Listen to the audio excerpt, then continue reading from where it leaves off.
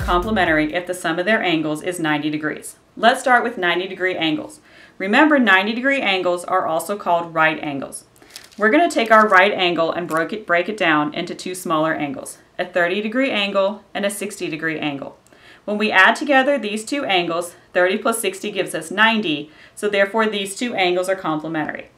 Here, our complementary angles are also adjacent because they have a shared vertex and a shared edge. But what if we simply had two separate angles, a 35-degree angle, for example, and a 55-degree angle? Would they still be complementary?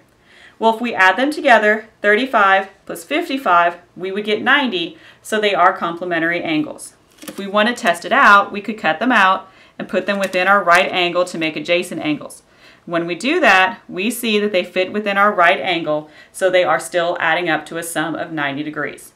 In both the examples that we've done, the angles that we've used have been acute angles. Acute angles measure less than 90 degrees.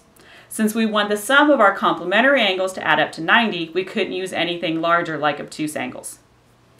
What if we take our right angle though, and instead we break it down into three acute angles, 30, 30, and 30 for example. Well, 30 plus 30 gives me 60, 60 plus 30 gives me 90. So would these three angles be considered complementary angles? If we go back to the beginning, we said that complementary angles were made up of two angles that add up to 90. Here, no matter what combination we use, two angles are only going to add up to 60 degrees. So anything more than two angles are not going to be complementary, even if they add up to 90.